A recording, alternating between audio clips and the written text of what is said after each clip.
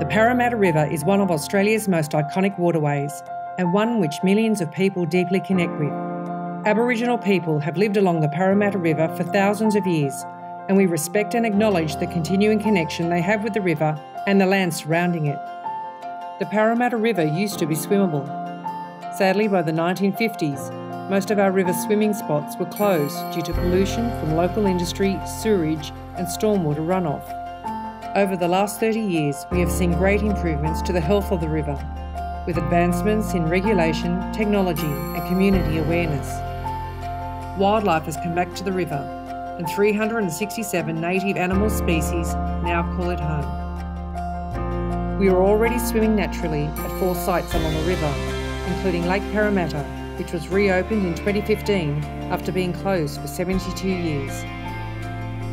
The Parramatta River is the heart and soul of our region and central to many recreational, cultural and celebratory events and activities.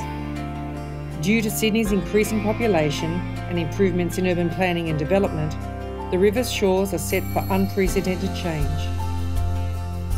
The Parramatta River Masterplan grasps the opportunity this change presents to create a home for nature and an oasis for the millions of people who live near it.